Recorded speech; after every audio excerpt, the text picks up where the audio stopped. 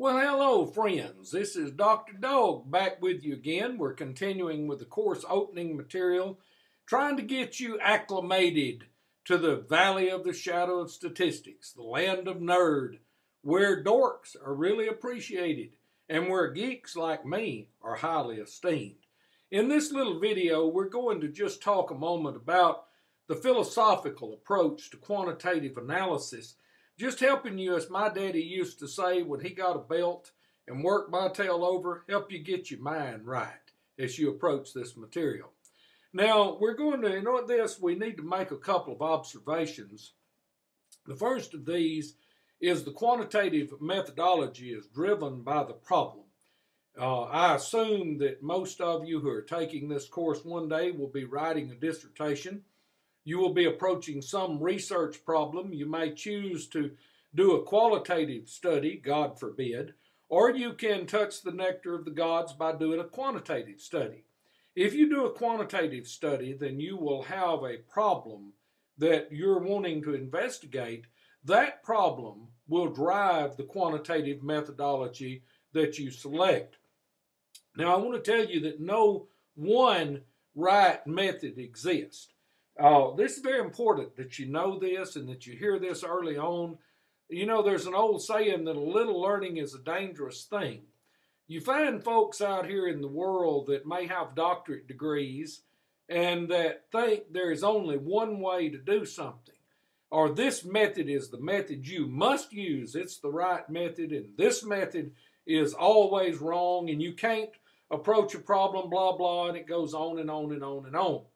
Well, there is none so ignorant as one who believes that one right method exists. There are many wrong methods, but there are likewise many right methods. And to enlighten you on this, I want to share this quote by the great statistician George Box. George Box says all methods are wrong. Some are, however, useful.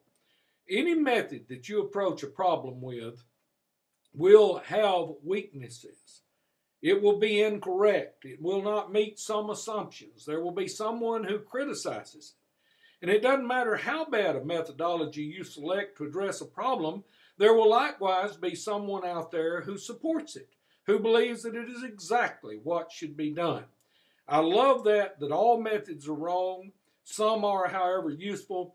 George Box points out that, there is no one right way to do anything, but if you do use a methodology, it can, of course, be helpful. Now, your analysis in a quantitative study is always for the informed reader. You will find as we get into this that different methodologies will have different assumptions that must be made before the methodology is conducted. You will find that if some of those assumptions are not met, that you can still do the analysis, you just will find it necessary to inform the reader. For I assure you that whatever the assumption is, if it's not met, there's some researcher out there, some guru of statistics, who says, yea, verily, this methodology is robust anyway. And if you meet all the assumptions, which we seldom do, you meet all the assumptions, there'll still be some statistical guru out there who says, yea, verily, thou art surely wrong. So let me recap for you. The quantitative methodology is driven by the problem. No one right method exists. All methods are wrong. Some are, however, useful.